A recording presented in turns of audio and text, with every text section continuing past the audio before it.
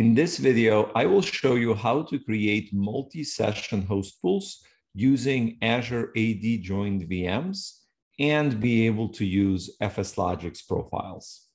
This functionality is available in Nerdio Manager for Enterprise, starting with version 3.2.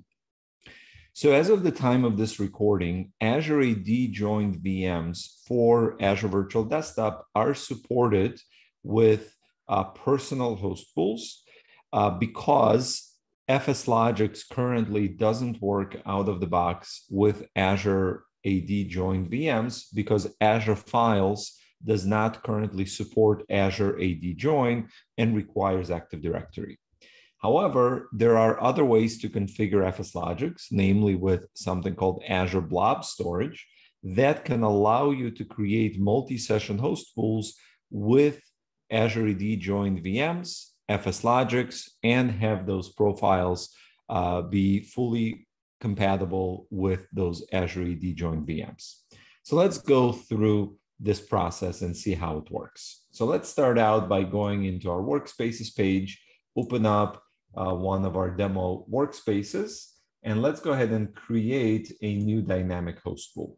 When creating this new dynamic host pool, we can choose our desktop experience. We'll go with a multi-user pool desktop. We will choose Azure Active Directory as our identity provider or as our directory. And we will choose our default FSLogix profile. And immediately we'll notice two warnings that come up. One tells us to review MFA requirements in order to allow AVD users to connect to Azure AD joined VMs. So that's something that's not part of this video. So we'll focus on this second box here that says Azure AD joined VM feature does not currently support authentication to Azure Files, Azure NetApp Files, or Azure Files Server VM to access FSLogix profile. However, there is a way to use FSLogix Cloud Cache with an Azure Storage Account access key that can be used for FSLogix. So this is basically warning us that the FSLogix profile that we've selected from this dropdown here is not configured in a way that's going to be supported with Azure AD joined VMs. So let's actually cancel this page and let's go ahead and take a look at our FSLogix profile configuration. So we'll go to Settings, Integrations, and we're going to take a look at this FSLogix storage profile tile, which is where we define our FSLogix profiles. And let's just go ahead and create a new profile. When creating a new profile, we can give it a name. We can call it AAD join FSLogix profile or something of that nature. Then we can specify our registry options, select our path, and we also have this option for using Cloud Cache, which is something that we are going to want to select for our specific situation here. So we're going to want to choose Use Cloud Cache. And the way this works is that it caches all the write operations for the user profiles on the host where the user is connected. And only then it then asynchronously writes those write requests back to the file storage.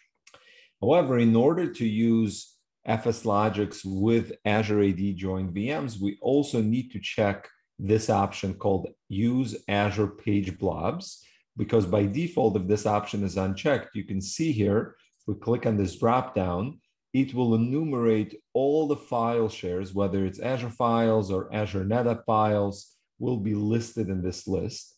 However, if we check this box, you can see the selection has changed to select a storage account.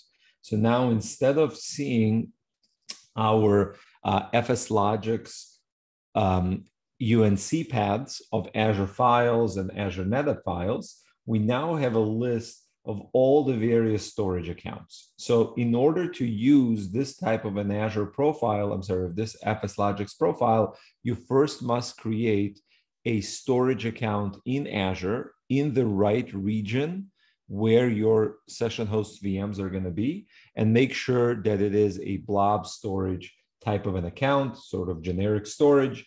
And then once that's done, we can go ahead and create this FSLogix profile. Again, I'm just randomly going to select something from my list here, click OK. and it's going to enumerate that it actually has access to that account. And we now have a new profile called Azure AD Join Profile Cloud Cache. If we click on it, we can see the various options that we selected. Actually, I think it's this one that we created. So there it is. Now, let's go back. Now that we've created FSLogix profile that matches the requirements, let's go back to workspaces, open up our demo workspace, add the dynamic host pool, select multi-user pooled, select Azure Active Directory, and choose our newly created Azure AD Join FSLogix profile. And you can see the warning message disappears because Nerdio Manager has detected that this profile is properly configured. And then the rest of the configuration is exactly the same. So you specify your prefix and the network and desktop image and all the rest of the settings as if they are creating a normal host pool. And then once these VMs are created, users will be able to log in. Their Azure, their FSLogix profiles will be created on the storage account with blob storage that we specified in the settings page. Now, the really interesting thing is that with this configuration using Azure AD and FSLogix with Azure Blob Storage, we're also able to leverage the disaster recovery functionality of Nerdio Manager that allows you to enable DR at a host pool level. So for example, if we go to this host pool I've created and go to properties, we can click on DR and you can see that I have DR enabled. I have a secondary VM naming prefix, a network, resource group, image template selected, as well as a secondary FSLogix storage account. And the system will automatically be able to use the correct storage account for the correct VM in the correct region. Be sure to go back and take a look at our host pool level disaster recovery configuration video from prior weeks. I hope you found this useful, and I hope that you get a chance to use Azure AD Join without the need for Active Directory configuration and leverage full functionality of AVD with FSLogix without any limitations. So see you next time.